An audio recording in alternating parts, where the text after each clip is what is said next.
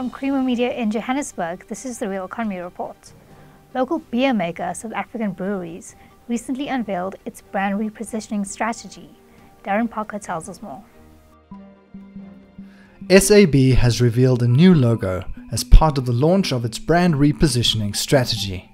On November 17, the company showed off its new logo along with a new slogan, "To a future with more cheers," which embodies the company's stated objective of playing a key role in the upliftment of the South African economy through multi-billion rand investments and the creation and sustaining of thousands of jobs.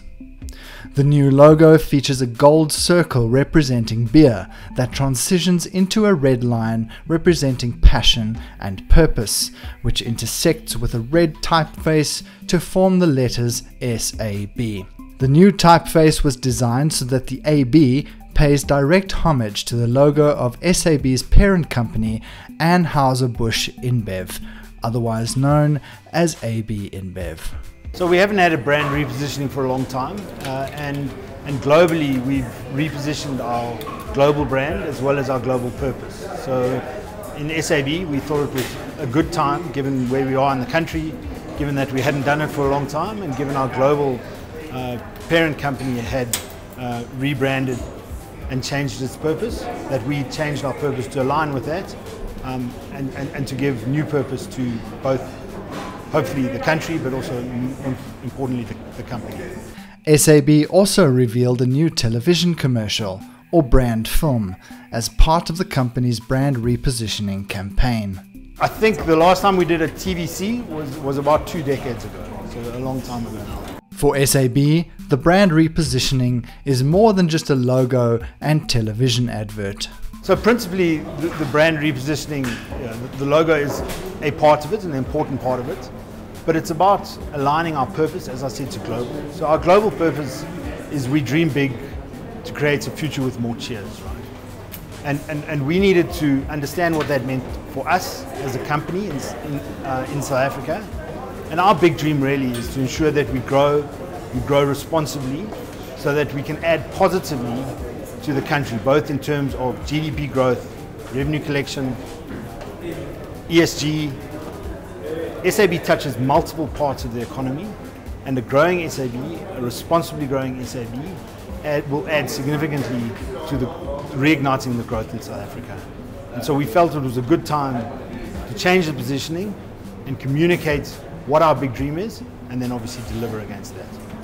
The repositioning follows on the heels of SAB's September launch of its first ESG strategy and the release of its Global Reporting Initiative compliant ESG report in November. Our big dream is about growth, as I mentioned. It's about creating jobs in the country. It's about contributing meaningfully to society, the communities. But a big part of that dream is also around ESG, and our ambitions around ESG and being the leader within the industry with regards to ESG. So ESG forms part of our big dream for what SAB will do and how it will contribute both to society and the country. Samsung is increasingly focusing on developing technologically advanced products and appliances that integrate with the needs of consumers while ensuring environmental sustainability. Natasha Uddendal has a story. As Samsung showcases its rapidly growing new generation premium home appliances and products, sustainability is top of mind as the group meets demand for smarter devices. Samsung's environmental sustainability strategy details its plans to reduce its environmental impact, with the ultimate goal of achieving net zero direct and indirect emissions by 2050, leveraging its innovative technologies to implement sustainability throughout its production process, product life cycle, and more. Starting this year, Samsung has accelerated its push towards creating a sustainable future, maximizing resource circulation and developing technologies to reduce pollution and emissions. According to Samsung Consumer Electronics Director Mike van Leer, Samsung is looking to see how it can make the planet better, discussing with Engineering News a handful of the many strategies the global firm is pursuing to meet their newly tabled environmental ambitions. I was privileged to go to IFA this year, and there were two fundamental themes that we saw coming through. The one, of course, focused on smart things, as you well heard, and the connectivity of devices. But the second and equally important aspect is that of sustainability. You know, Samsung, like many brands, is looking to see how we can make the planet better. We spoke today about a few things that we are doing.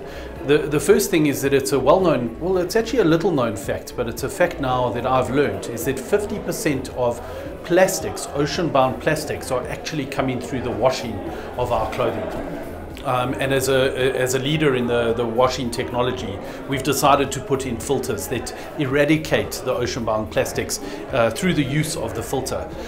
When that filter is then used, we get that into the recycling, and we can then recycle that. And many of the parts of the product, we're using ocean-bound plastics to manufacture parts of mobile phones, TVs, remotes, etc. Further, Samsung's existing remote control technology, Solar Cell Remote, underwent an upgrade, becoming 88% more efficient than the previous 2020 models and completely battery-free. The group, in an effort to contribute to the world's sustainability ambitions, opened this technology to the wider industry. This is actually something that's been in existence for a few years now with Samsung Premium TV, but we've opened that up to a multitude of TVs. Now, most of our TVs come with a solar remote. But in fact, it's not only a solar remote, it can also charge from normal fluorescent lights, but it can also charge from residual Wi-Fi signal. So just about any time you can have this. What's very interesting about Samsung is that they've opened this technology for anyone to use. So any TV manufacturer globally can use this technology. We don't charge them for the license of it. And really the ultimate goal is to eradicate batteries or single-use batteries from landfills. We believe that over the next several years we will eradicate 200 million batteries globally through this technology. So super proud to bring that to you today.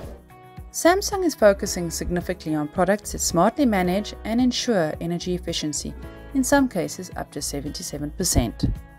During a recent media tour, Samsung showcased its innovation and the technological features found in the latest refrigerators, vacuum cleaners, air conditioners, air dressers, and washing machines, highlighting its digital inverter technology, which is an innovative technology installed into its appliances to make them perform efficiently and reduce energy consumption.